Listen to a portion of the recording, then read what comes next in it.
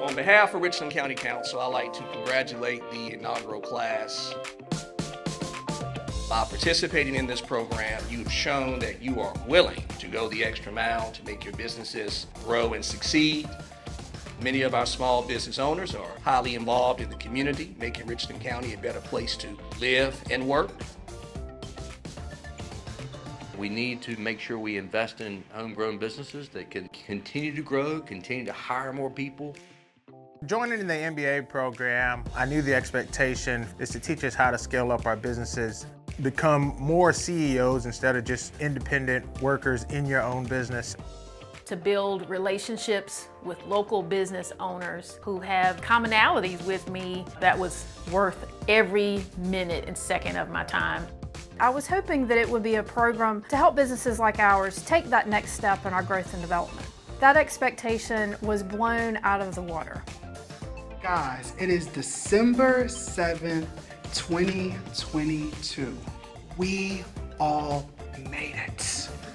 The MBA program is like, well, you need to become an expert in your field. You need to showcase your work. Be proud of it. Tell people about what you do. Show people your passion. We have so many wonderful mentors that are available to us, whether it's our business coach or whether it's our financial coach. It was really cool to get to meet other dynamic leaders in the community and hear a different perspective from those that don't run law firms but run other businesses. From the cohorts, the other members in my program, to the mentors, everyone has gone above and beyond for each of us, and I feel so welcomed and taken care of.